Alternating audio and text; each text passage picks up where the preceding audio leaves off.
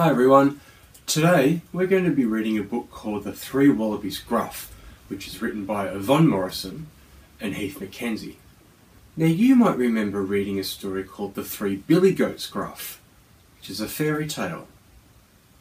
Do you think this might be a little bit the same, but with some wallabies? Let's find out. The Three Wallabies Gruff by Yvonne Morrison and Heath McKenzie. Far out in the red country, dusty and dry, was a wallaby family saying goodbye. A dad, mum and son, Wallabies Gruff was their name. They'd all had enough and the drought was to blame. They wanted to look at a pleasanter scene, where plants weren't so brown but were luscious and green. They hoped they would find somewhere leafy and cool, with trees bending over a sparkling pool. Meanwhile, far away in the back of beyond, a group of wild creatures lived close to a pond. Around the pond's edge, a thick stand of trees grew, with only a tight, narrow path leading through. This led to a ditch, and to reach the far side was a rickety bridge where a yowie would hide. This yowie was selfish and stingy and cruel, and wouldn't let anyone else use the pool. Does this sound like a nicer place to live than where the Wallabies Gruff are coming from? You might remember where the Wallabies Gruff have been living is dusty and dry because there's been a drought, which means there has been no rain. But now there's somewhere that has a nice sparkling pool and lots of trees where it's nice and green, but there's a yowie that's a bit mean. Where would you prefer to live?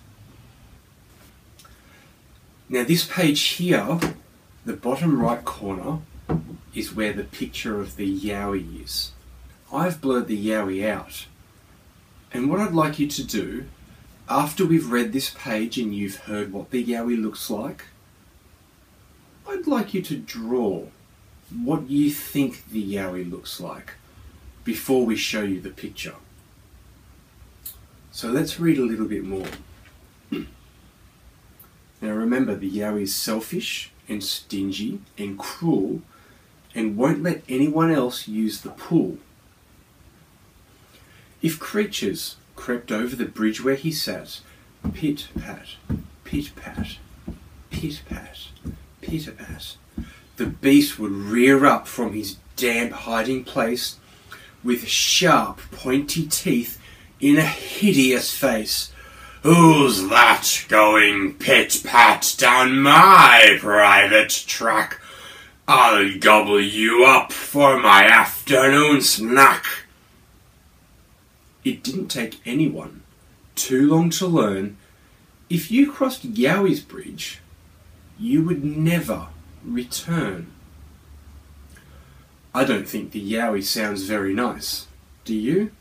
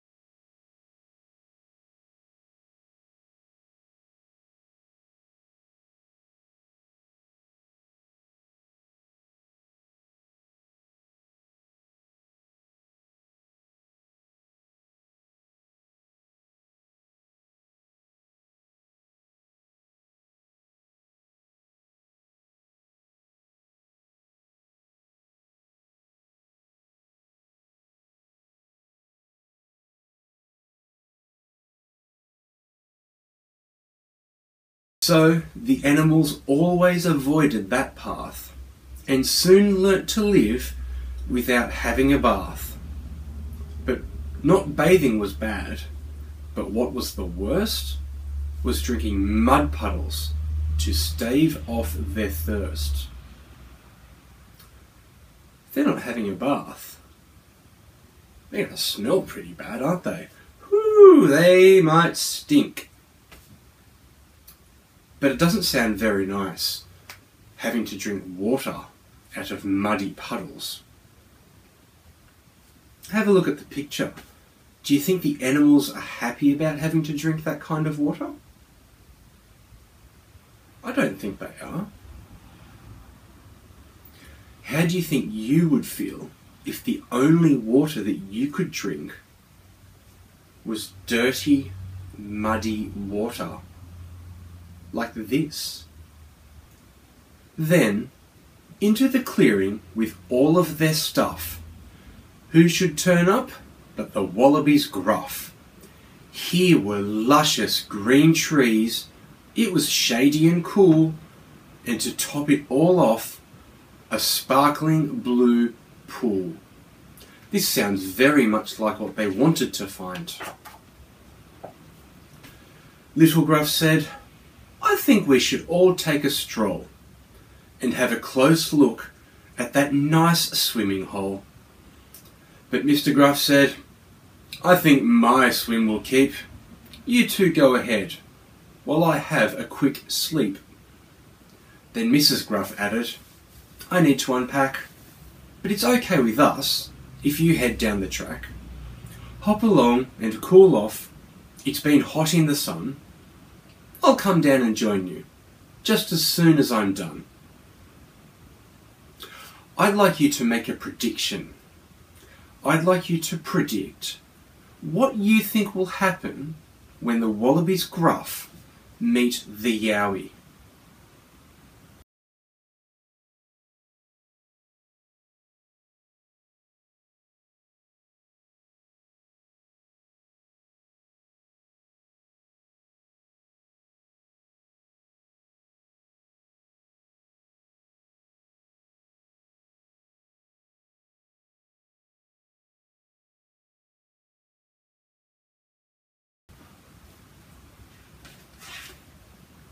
Let's turn to the next page.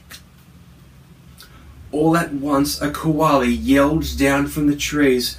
"Don't go down that track!" he cried. "Stay away, please! A horrible Yowie is living down there. He'll tear you to pieces. You must all beware." Mr. Gruff chuckled kindly. "My son is too bright to be scared by a Yowie. I'm sure he'll be all right. I trust his good judgment. And so does his mum." The koala sighed sadly, still worried and glum. Little Gruff was excited. He longed for a swim. To snooze was too boring. Unpacking was grim. He bounced down the track, through the tight, narrow gap. Slip, slap. Slip slap, slip slap, slip slap. The Yowie reared up from the ditch underneath with his red bloodshot eyes and his fearsome sharp teeth. "Who's that going slip slap down my private track? I'll gobble you up for my afternoon snack." What do you think's going to happen? Do you think Little Gruff will be eaten by the Yowie? Or do you think Little Gruff will avoid being eaten somehow? Let's find out. "I don't think you should," said that brave Little Gruff. "You won't get much me, as I'm nothing but fluff. My mother is coming. She's bigger than me. Why don't you try gobbling her for your tea?" That's interesting. Little Gruff has told the Yowie that he shouldn't eat him because he doesn't have much meat on him to eat. but his mother, who is bigger, has more meat. Do you think that's a clever trick by Little Gruff? Let's find out what the Yowie thinks. The Yowie was greedy.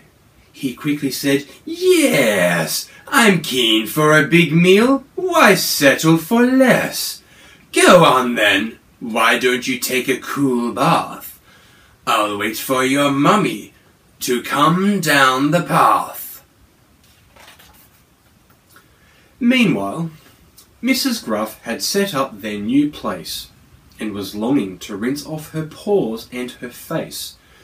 She bounced down the path, unaware of the trap. Slip slap, slip slap, slip slap, slip slap. With his fangs dripping slime and his eyes burning red, from under the bridge lurched the Yowie and said, "Who's that going slip slap down my private track? I'll gobble you up for my afternoon snack." Little Gruff told the Yowie that he should wait for his mother and should eat his mother because Mrs. Gruff would have more meat on her body than Little Gruff. What do you think Mrs. Gruff will say to the Yowie to trick the Yowie into not eating her?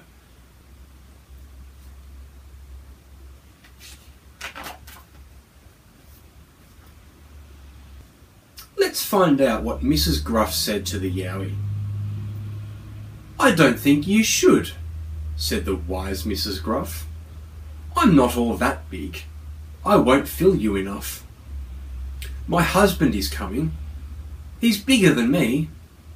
Why don't you try gobbling him for your tea?" The Yowie was greedy. He quickly said, "Yes, I'm keen for a big meal. Why settle for less? Go on then. Why don't you go take a cool bath? I'll wait for your hubby to come down the path." So Little Gruff managed to avoid being eaten, and now Mrs. Gruff has managed to avoid being eaten. Let's find out what happens when Mr. Gruff comes along. Just then, with a snort, old Gruff woke from his kip and was ready to join wife and son for a dip.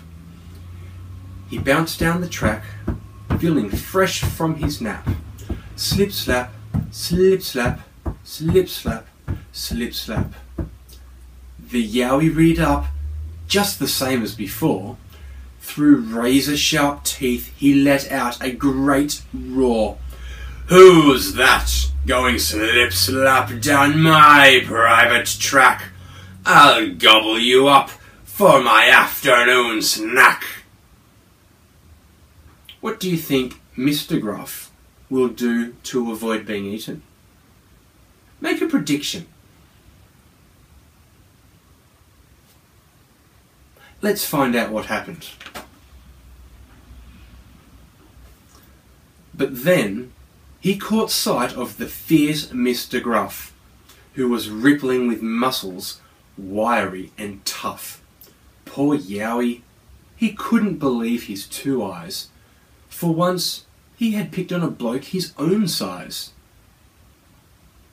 Why do you think the Yowie doesn't normally pick on someone his own size? That sounds like something that bullies do. They pick on people who are smaller than them. Do you think the Yowie's a bully? Mr. Gruff grabbed a clump of the Yowie's long hair and said, "It's high time that you started to share. I've got an idea of what might do the trick." Then he lined up the Yowie and gave him a kick. The Yowie went sailing high over the pond and landed far back off the back of Beyond.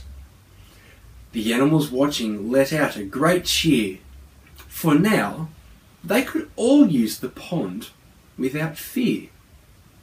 Do you think Mr. Gruff did the right thing? Was kicking the Yowie out of the area the right thing to do?